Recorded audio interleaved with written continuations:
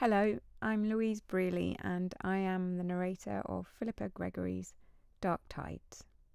I was thrilled to come back to read the second book in this series because, like anyone who read the first book, I was incredibly intrigued about what was going to happen to the characters that I'd grown to care for so deeply in the first book. It ended on a cliffhanger, as you'll remember, and I just really wanted to know what was going to befall them next.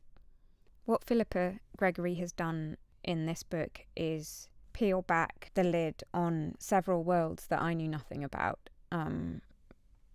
New England in America at the very beginning of that settlement, so the encounter of the white settlers with Native Americans.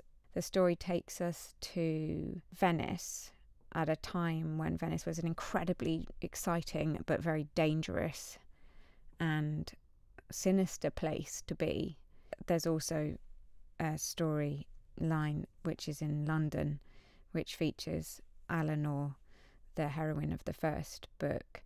So there's plenty of juicy historical detail, the stuff that Philippa Gregory does so well, really transporting us to these places that we've only really read about in passing, as well as being able to spend time with these people that we've invested in already and care deeply about what happens to them. I think it's brilliant, and I hope you do too.